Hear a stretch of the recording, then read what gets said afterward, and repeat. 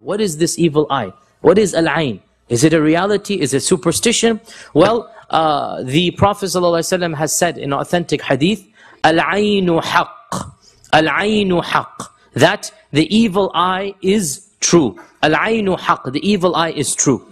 And this story of Yaqub as well proves it, that there is a reason why he does not want his 11 children to enter together. Why? All of these are sons. And for one man to have 11 sons is a big blessing and honor, especially at that time. Especially at that time when sons are of great value. So these are all full brothers. Not only that, they are all the children of Yaqub, and they're all very handsome. Right? Yeah, they're all very handsome, and they're all from a foreign race.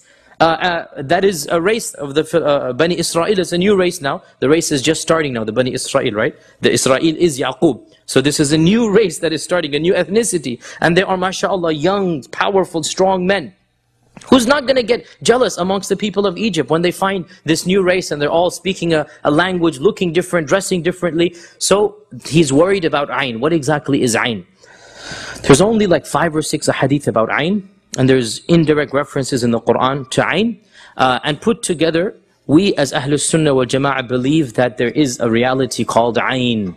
Some of the progressives or modernists, they don't like anything that their mind doesn't understand, so they deny it.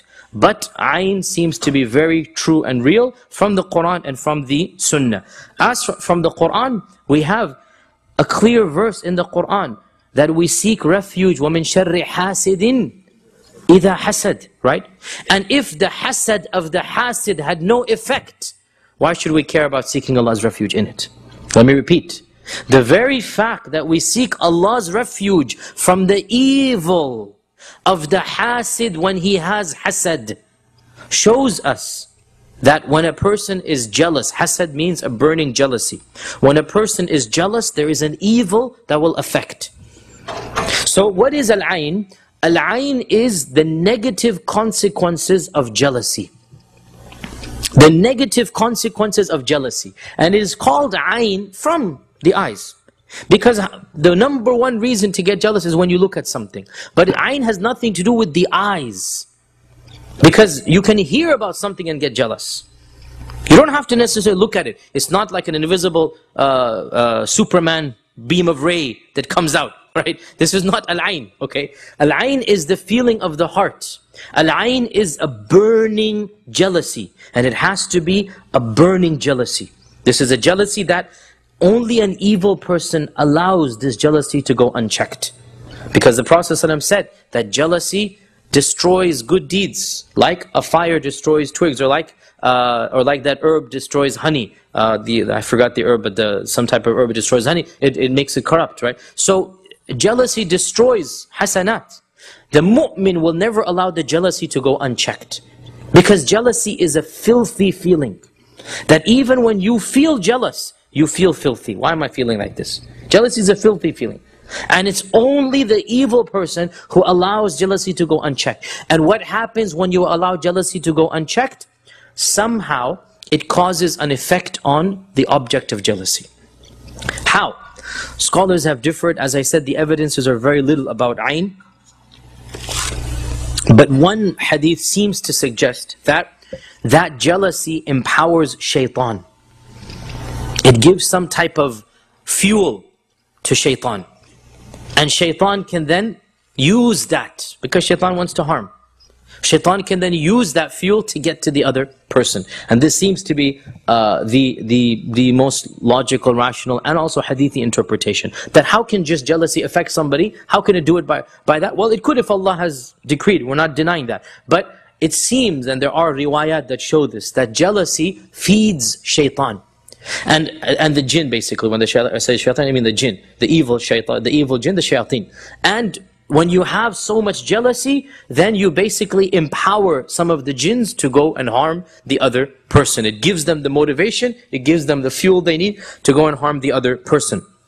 So, the Prophet ﷺ, in an authentic hadith in Sahih Bukhari, and this is one of the most authentic hadith about ayn, he would seek refuge in Allah from the ayn. He would seek refuge in Allah from the ayn. This hadith is in Bukhari.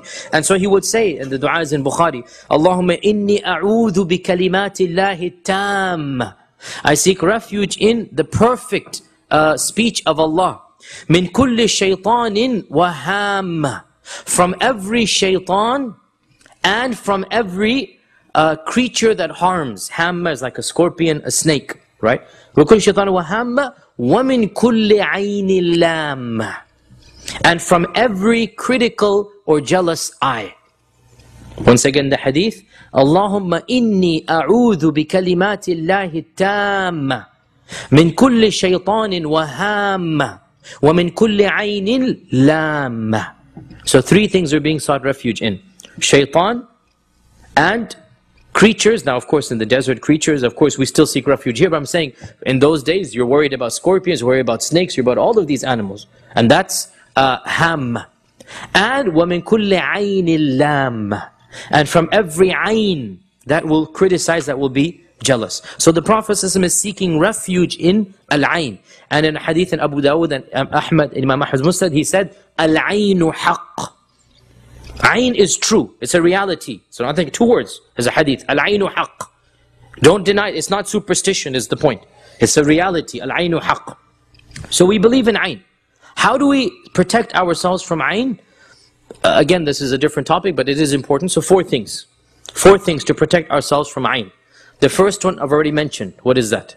Dua. Dua. What du'as are there? Well, I just told you two du'as. قل أعوذ برب الفلق من شر ما خلق ومن شر غاسق إذا وقب ومن شر النفاثات في العقد ومن شر حاسد إذا حسد. Right? Extra recitation of Surah Falaq. And also this particular dua of Sahih al-Bukhari. So from the Quran, from the Sunnah, we always regularly seek protection from ayn. Number two, what else can we learn right now? There's a lesson right here. What should we do to protect ourselves from ayn? Don't be flashy. Right? Don't be flashy. Don't want to show off what Allah has blessed you with. Be cautious. No point. You're going to cause yourself harm. The mu'min is not to show off, right? Now the mu'min might have a lot of blessings. 11 sons are blessings, right? If you have wealth, alhamdulillah, live the lifestyle that's halal, alhamdulillah. But there's no point flaunting it, right? There's no point making people feel jealous of it. When you do so, not only if you do it intentionally, you are under sin, right? If you do it intentionally, you are sinful. And whether you do it intentionally or not, you will bring about people's jealousy. And there's no point doing that. So the second thing is to take reasonable precautions. Now, even though, of course, taking reasonable precautions will not guarantee protection from ayn. Because even Yaqub says, وَلَا أُغْنِيَ عَنْكُمْ مِنَ اللَّهِ شَيْءٍ. This is not going to protect you against Allah. I do what I can, but it's not going to protect you completely. The third thing is that if you yourself feel jealous, if you yourself feel the beginnings of jealousy, get rid of that jealousy by making dua upon the one whom you feel jealous for. And the best dua that the scholars say is MashaAllah, Tabarakallah. Right? And the evidence for this is Surah Al-Kahf and the people of the two gardens. وَلَوْلَا إِذْ دَخَلْتَ جَنَّتَكَ قُلْتَ مَا شَاءَ اللَّهُ لَا قُوَّةَ إِلَّا بِاللَّهِ. Right? That the evidence that they say from this is Surah Al-Kahf. That don't, now this man, he was feeling ujub, not ayn, but nonetheless it's the parallel, it's the companion. He's feeling proud. He's feeling, oh, mashallah, I got all of this stuff, man, it's all mine. No, don't say it's all mine. MashaAllahu la quwwata illa billah. Take it, give it back to Allah. Right? La quwwata illa billah. So when we feel jealous, and subhanallah, who amongst us cannot have some fleeting jealousy? We see somebody, mashallah, wealthy, or driving that fancy car, or living in that mansion, right? Or primarily for the sisters, it's about beauty, that's what they get jealous for, right? They say, or a good marriage as well, somebody who's happily married. And it's something, human nature, that a fleeting emotion runs by your heart. The mu'min seeks refuge, kills that. And if it doesn't go away, MashaAllah, MashaAllah, la quwwata illa billah. Make dua for the person.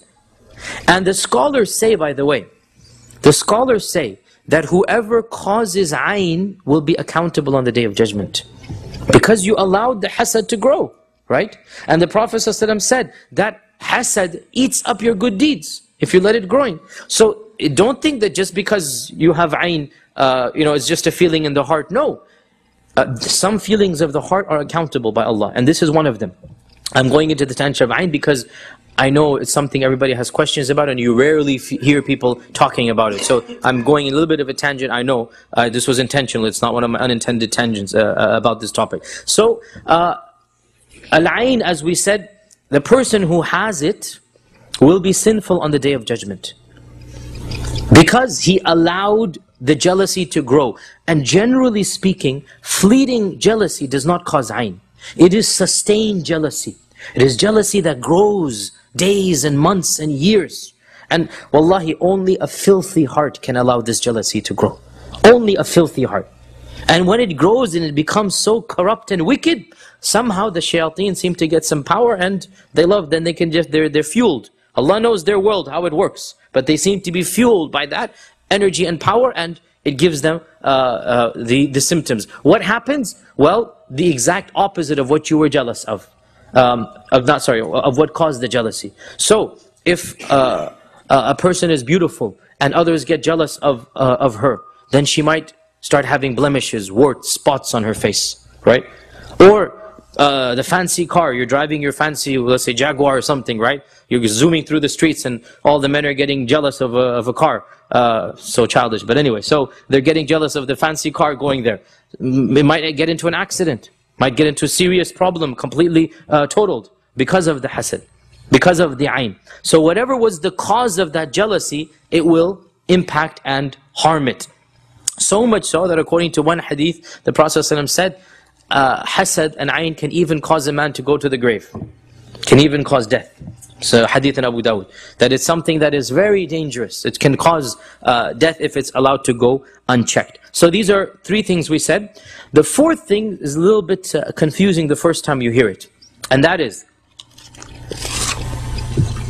if you know who caused the jealousy, if you know who caused the jealousy, and there are symptoms and signs that the people who do ruqyah can tell, and you sometimes see it in a dream as well, that if you make dua to Allah to show you, you will see the person in the dream doing something to harm you over and over again, and so it is a message from Allah that this is the one doing it. And this person is a Muslim. Then you go to this person and you say, and this is confusing to those who are hearing it for the first time, give me the remnants of your wudu. What this means is, and this is from a hadith in Imam Ahmad's Musnad, and I want to say Tirmidhi, but for sure it's in Imam Ahmad's Musnad, and it is authentic, that the Prophet ﷺ saw somebody suffering from hasad, suffering from ayn, the effects of ayn. And he said, did anything happen to him? So they said, yes, so-and-so passed by, and he seemed to be impressed, he seemed to be amazed. And ever since that, he had been suffering from sickness. So the Prophet said, call that man, call the first one. So they called him, and he commanded him to do wudu in front of him. And so he did wudu into the container. Now in those days, the water doesn't run into the sink, the water remains. So you do wudu, and the water goes into the container. So he said, take this and tell the other person, the one who's suffering, to bathe in it, to put it on his body. And by doing that, he immediately became pure again. And that is because wudu is a blessing. And wudu takes away evil, right? And wudu causes sins and whatnot to go away. So the Prophet ﷺ told the first one basically to repent, to get over this, right? So I mean, he didn't say this in the hadith, but that's the meaning, is that you're the one who caused this, right? So the man should feel some guilt, the man should basically do wudu in a repentant state. And what does wudu do? Wudu removes the evil. Wudu is a cleansing mechanism. Wudu brightens the person. So it gets rid of the evil, and we can then imagine that that is now in the water, whatever was there. So we just have to give the water to the person, and the ayn goes away. But this can only be done if you know who did it, and he's accessible, and he's willing to do this for you, right? And only a practicing Muslim would be able to do that. So these are the four things that we can do for ayn. And of course, the point being, we do our precautions what we can, and in the end, as Yaqub said, getting back to the story, وَلَا أُغْنِي عَنْكُم مِّنَ اللَّهِ شَيْءٍ. I cannot protect you against Allah at all. إِنِ الْحُكْمُ إِلَّا لِلَّهِ. Ruling and judgment belongs to Allah. Allah judges and decides what's going to happen, not me. If Allah wants to cause any type of harm, I'm not going to come between that. I cannot protect you. إِنِ الْحُكْمُ إِلَّا لِلَّهِ. The judgment belongs to Allah. عَلَيْهِ تَوَكَّلْتُ. All I can do is put my trust in Him. وَعَلَيْهِ فَلْيَتَوَكَّلِ الْمُتَوَكِّلُونَ. And let all of those who put their trust, put it in Allah and not in other people. Don't put your trust in your tactics, in what I'm telling you. Put your trust in Allah subhanahu wa ta'ala.